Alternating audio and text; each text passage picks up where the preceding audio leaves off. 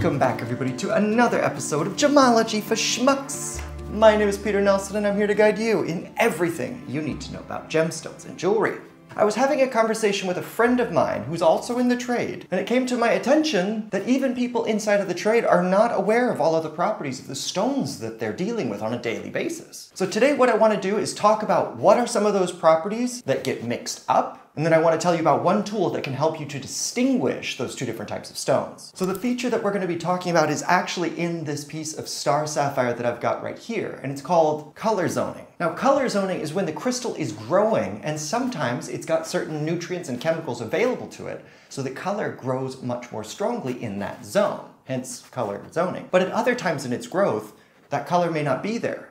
It may be a different color, or it may be entirely colorless. Both exist. For example, I've even seen deposits of sapphire that had ruby growing directly on side of it. So you can find some stones that are one color and the other, and then cut them together, getting a red and a blue, or a purple and a blue, or whatever's available at the time. Very interesting stuff, and this is completely natural. Some other great examples of color zoning are tourmaline. Tourmaline can grow with one distinct color here and another completely distinct color there, so-called bicolor tourmaline, or some people like to call it watermelon tourmaline, depending on which colors are growing together. But tourmaline comes in so many different colors, watermelon doesn't really work for all of them. So there are many different types of stones that can have color zoning. But the thing that we need to be very careful about is distinguishing between color zoning and pleochroism. If we're trying to identify the stone, we need to keep these two concepts separated. So color zoning can exist in many different types of stones. It doesn't necessarily have to be a doubly refractive stone, meaning that it splits light.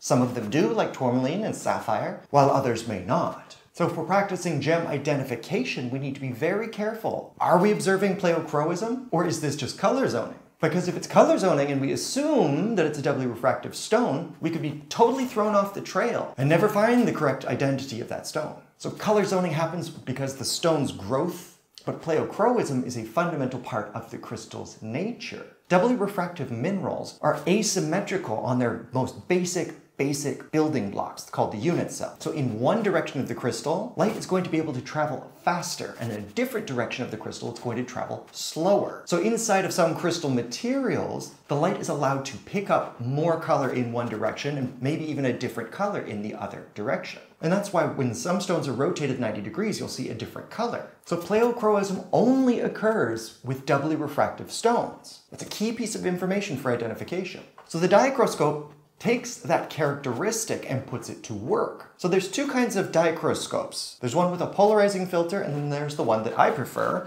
which has calcite inside of it. It's got a small window with two pieces of calcite. One of them is rotated 90 degrees. And because it is such a tiny viewing window, what's going to happen is if we observe a stone using a strong light source, perhaps like our three-way torch here, then when we observe the stone, much in the same technique that we'd use with the spectroscope, then if the stone that we're observing splits light and has pleochroism, that strong difference in colors, then the diachroscope can confirm for us that that stone is in fact doubly refractive. Now, a word of caution to you. If you do not clearly see two different colors, that is not a guarantee that it is singly refractive. Some stones, like goshenite, which are completely colorless, are still doubly refractive stones. Moissanite is another stone that can be colorless, and it is doubly refractive as well. The diachroscope will not help us in this situation. You will need to use the polariscope or the refractometer. But since we're obsessed with colored stones on this channel, the diachroscope can be a great boon for you, especially if you're out in the field and you don't have access to a full gemological laboratory.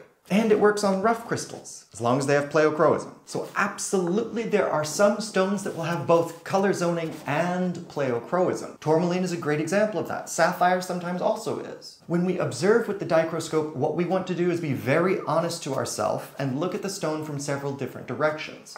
If we are certain that we can see two different colors in those windows, then we know for sure that it is doubly refractive. If you are hesitant and you're not quite sure, check from a different direction. Even doubly refractive stones will still have one direction, at least, called the optic axis, and in that direction, light will not be split. It's basically a singly refractive direction in a doubly refractive stone. So checking from multiple different angles is very important. But if you can indeed be sure that you see two distinct colors, then that is proof for us. This tool can't lie. but your eyes can, so don't let them. Some doubly refractive stones have a very strong pleochroism, oftentimes tourmaline is a good example, and some stones have a much weaker pleochroism. For example, this peridot and this aquamarine. But strong or weak, as long as we are sure that we see those two different colors, then we're certain. There are many different places that you can pick up a dichroscope. Usually they're under 50 bucks, sometimes 30 or 20. So shop around for the one that's the best fit for you. I think I got mine off of Amazon.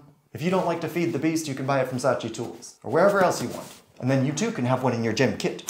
But if you've got any questions for me, you can head over to gemshepherd.com where you can sign up for our newsletter or contact me directly. Otherwise, leave a comment down below, hit subscribe if you haven't already, tell all of your friends about me, and until next time, bye-bye.